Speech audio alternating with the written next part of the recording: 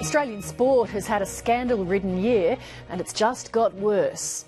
The Victorian Premier League Soccer is implicated in a multi-million-dollar international match-fixing syndicate.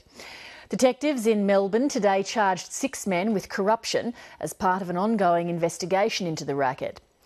At the centre of the allegations is the Southern Stars Soccer Club. Its management denies any knowledge or involvement in match-fixing.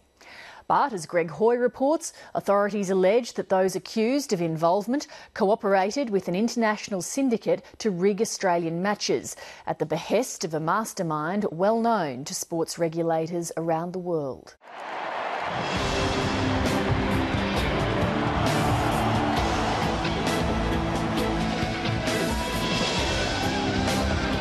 There's already more than $300 million a year wagered on sport in Australia, with big gamblers in Asia betting far more through international betting agencies. Perhaps it was inevitable an Australian football code would one day be compromised by organised crime. It's hardly surprising to me, and it should be hardly surprising to the Australian public. Match fixing has been going on for years in sport, particularly in football. It's been probably at a peak over the last 5 years, certainly, because of the enormity of the gambling market out of Southeast Asia.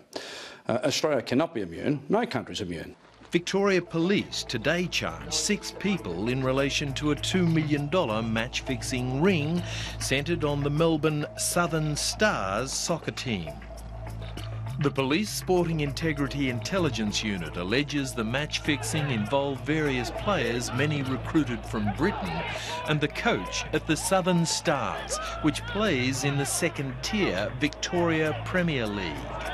There are some indicators there, yes, that perhaps alarm bells should have been ringing, but again, when we get into the lower levels of sport, perhaps the message didn't come through as loudly as it might have if it had been at a higher level. It appears the Victorian match-fixing ring was masterminded from Asia by this man, Singaporean national Wilson Raj Perumal, whose criminal reputation precedes him. I've been following Perumal for 4 years, really. He's one of the most prolific match fixers in the world. Australian Chris Eaton is one of the leading anti-sports fixing investigators in the world. I'm head of security at FIFA. The former head of security at the World Soccer Federation FIFA, Chris Eaton now heads investigations at the International Centre for Sports Security based in the Middle East, where he has been tracking the global master of match rigging in soccer, Wilson Raj Perumal.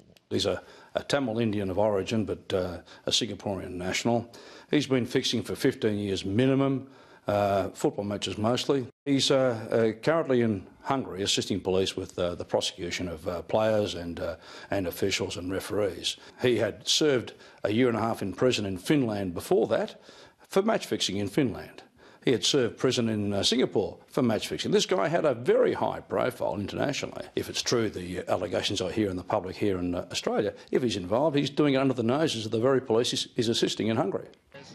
As early as February this year, soccer had been warned by police that it may well be targeted. At the moment, as things presently stand, is soccer, and particularly A-League soccer. We're seeing vast increases in the betting pools in Asia on A-League soccer.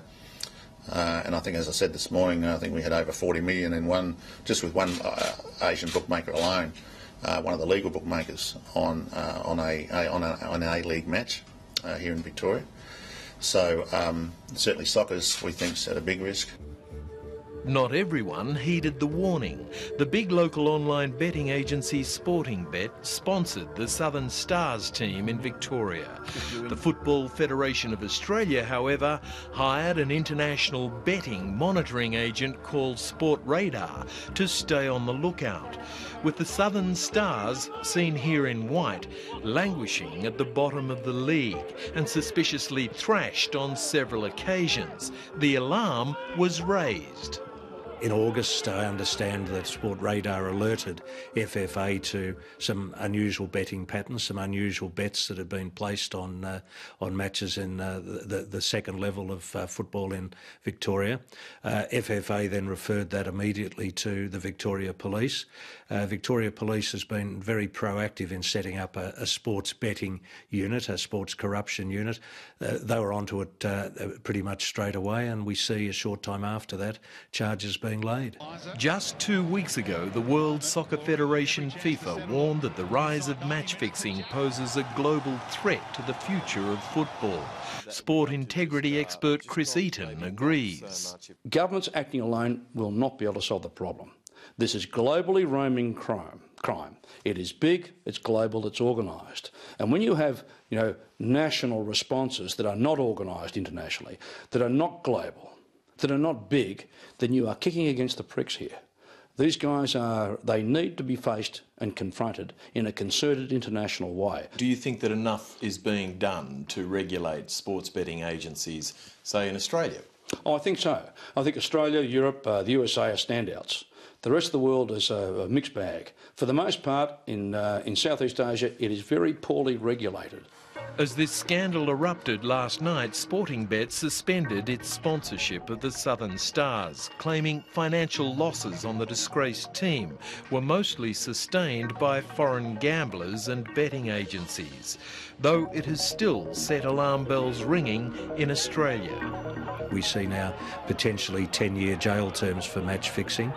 The sports have been pushing more recently for police forces to be able to provide them with information. So we see in this case the sport providing the police force with information.